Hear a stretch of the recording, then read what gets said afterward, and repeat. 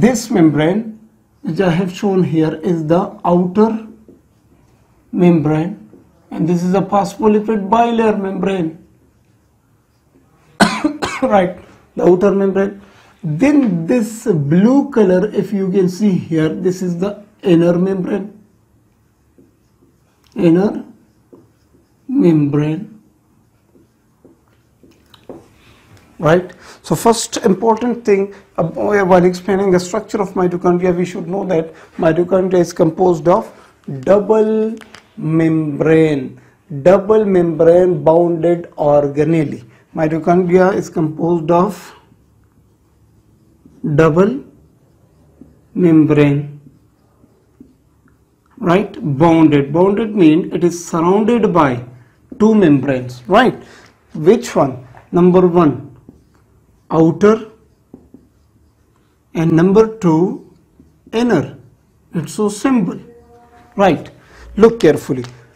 What about outer and inner membrane? The outer membrane is permeable to many substances. It is permeable to lots of substances, right? Look carefully, friends. Here, if I have taken a little piece, I have taken this area, for example. I have taken this area. Look, this area contains the outer membrane and the part of inner membrane also, and I have enlarged that small part here, right? And you can see this will be the outer membrane. So let me mention it here. This is the outer membrane, and this will be the inner membrane, the inner crusty. We will see that in a while, right? So this is the part of outer membrane and this is the part of inner membrane, right? So you can see here the inner membrane contains lots of proteins, but the outer membrane has very less amount of proteins, right? So we say it is more permeable to different substances which enter the mitochondria, but the inner membrane is semi-permeable, not permeable.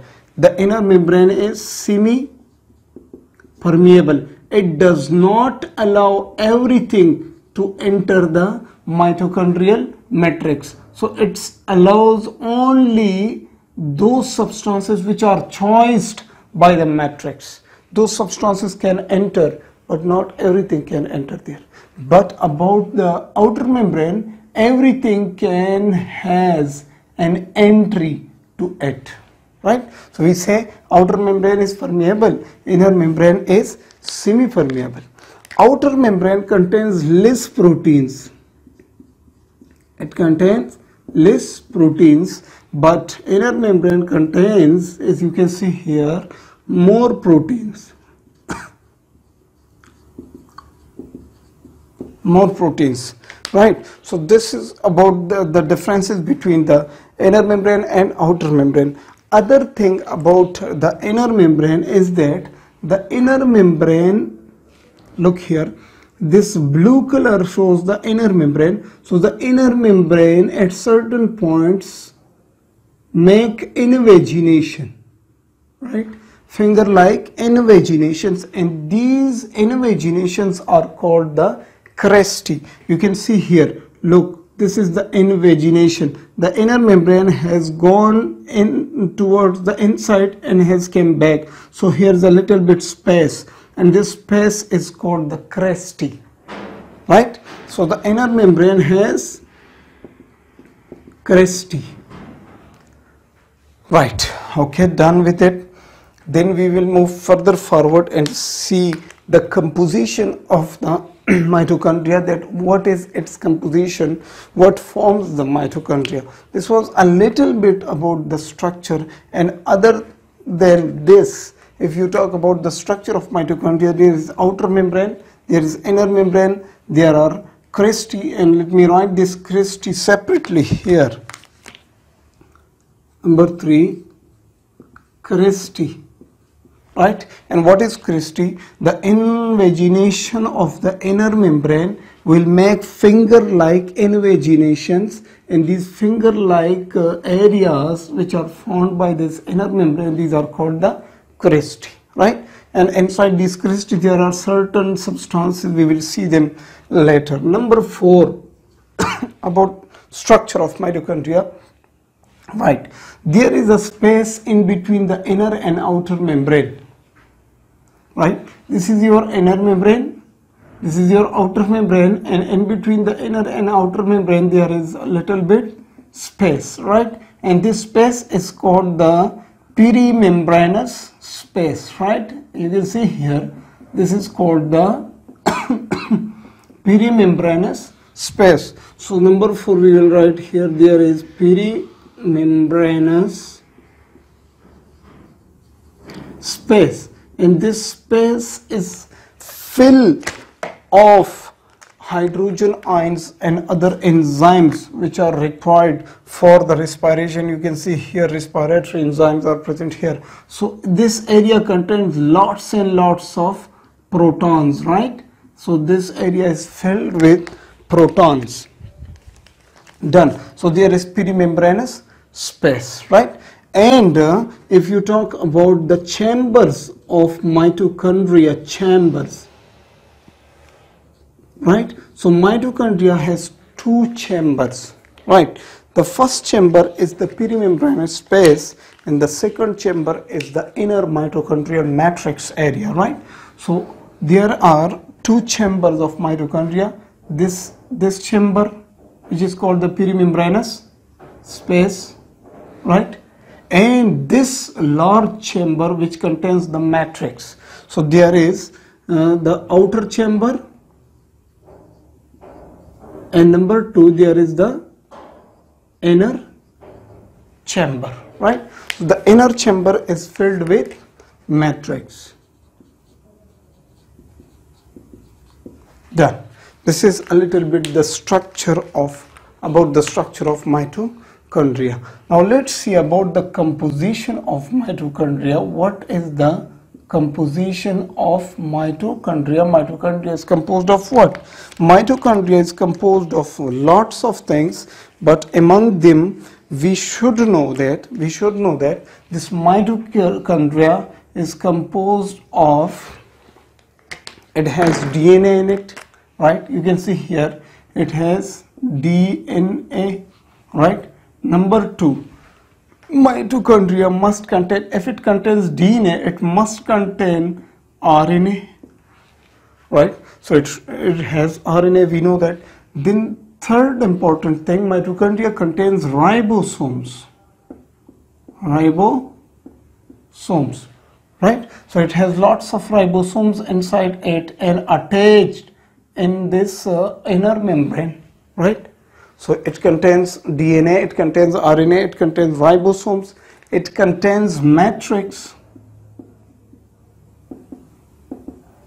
right? And this matrix is composed of many important ions and other minerals it contains, and it contains water also, right? It contains lots of water with its composition. Then if it contains RNA, ribosome, then it must contain some proteins, right? So mitochondria contains lots of proteins, right, which are floating inside this matrix, which are bounded to the inner membrane and the outer membrane, right? It must contain lots of proteins. And then we say that mitochondria is composed of, it contains complexes, right? It contains complexes, and those complexes which help in the respiration. So you can see here, this is complex number 1. For example, we have shown the diagram. This is complex number 2, this is complex number 3, and this is complex number 4. So it contains lots of complexes, and these complexes are made up of proteins, right? So we say there are 4 types of complexes inside our mitochondria, right? Okay, so these complexes are the parts of the mitochondria, we should not forget them, right? And number 8, the mitochondria also has some oxysomes. And what are these oxysomes? These oxysomes are also called the F1 particles, right? We also call them F1 particles. Let me show you these F1 particles. You can see these red, blue and green part. look, this molecule, this molecule, this molecule, this molecule. The inner membrane of the mitochondria contains all these F1 molecules, F1 particles, right? And these F1 particles, if I draw them here like this F1 particle itself is composed of three important parts. The first, this is the head, right? The second one, look, if that I have drawn in green color there, this is the stalk, right? So this is its stalk. And then there is the third, the green part, and this green part is the base of it, right? So this is the base. This whole molecule is called the F1 particle, right? So it contains this mitochondria and its composition, it contains these F1 particles, right? And these F1 particles are responsible, they help in cellular respiration, right? And also these complexes help in cellular respiration, right? And they have very important role in electron transport chain. I will write here electron transport chain, ETC, they help there, right? Okay friends, then what is the composition of the mitochondrial matrix? Let me write it here, the matrix it contains.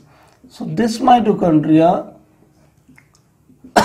look here, inside to the inner membrane there is the gel-like substance, and the gel-like substance is called the matrix. So let me write here, gel-like substance present inside the mitochondria, and this gel-like substance is called the matrix of the mitochondria. And this matrix contains what? This matrix contains, look, the DNA is present there, so it contains DNA. Number 2, it must contain RNA. Number 3, it must contain certain proteins, right? It must contain the ribosomes. It must contain some minerals, right? As mitochondria is responsible to keep the maintenance of the calcium, so it must contain minerals. And number 6, this mitochondrial matrix also has water in it, right? So this is the composition of the mitochondrial matrix, right? Now let's move towards the biogenesis of mitochondria. Biogenesis means that this mitochondria can reproduce itself. How does it reproduce? Look carefully. If here is a mitochondria, right? Okay. And this mitochondria needs to be doubled, or we say that if there are certain cells which contain these number of mitochondria, how these mitochondria come from where does these mitochondria come? They reproduce their self, right? Mitochondria self-biogenized. How? They reproduce as binary fission, right? So what do they do? First of all, there is made an elongation. Look here.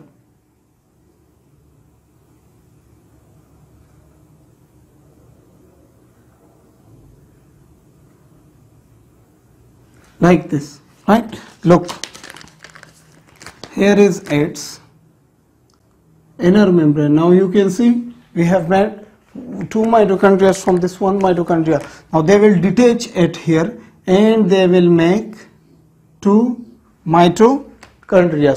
So we know that mitochondria can reproduce.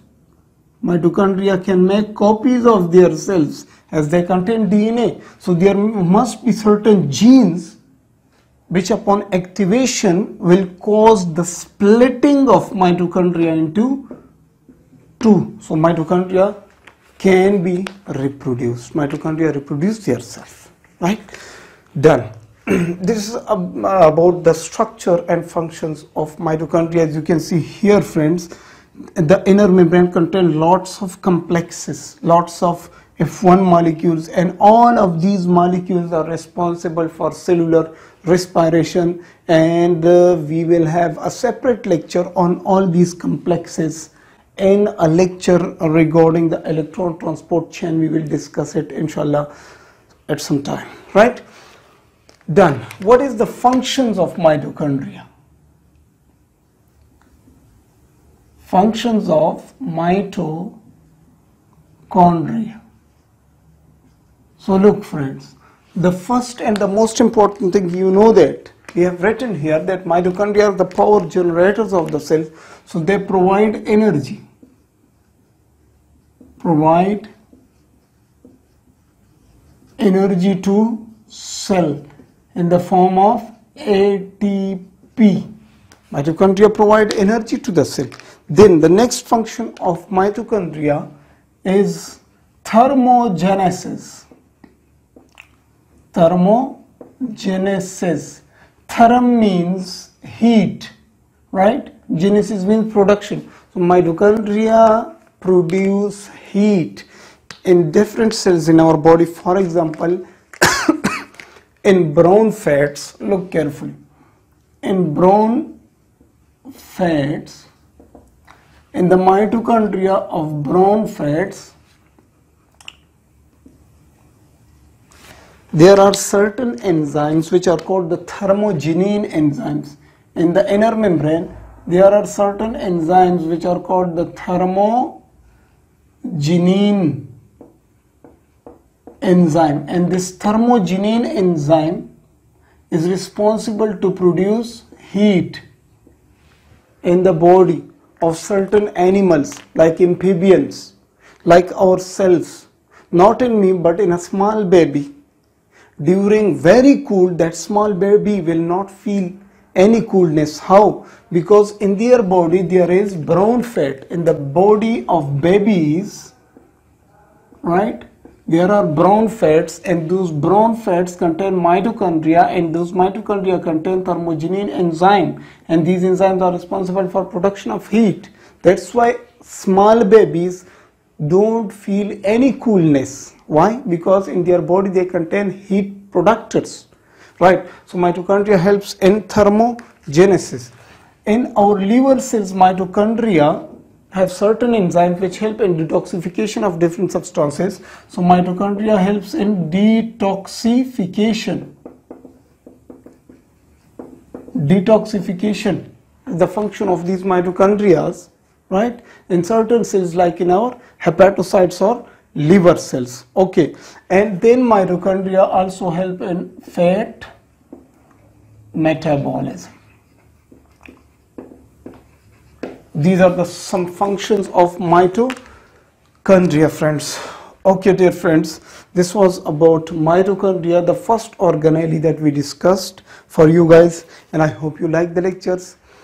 And my friends, if you like these lectures, please invite your friends to the channel and do comments to me that yes, we have learnt about mitochondria many things. So see you in the next lecture. We will discuss another organelle. Till then, Allah Hafiz.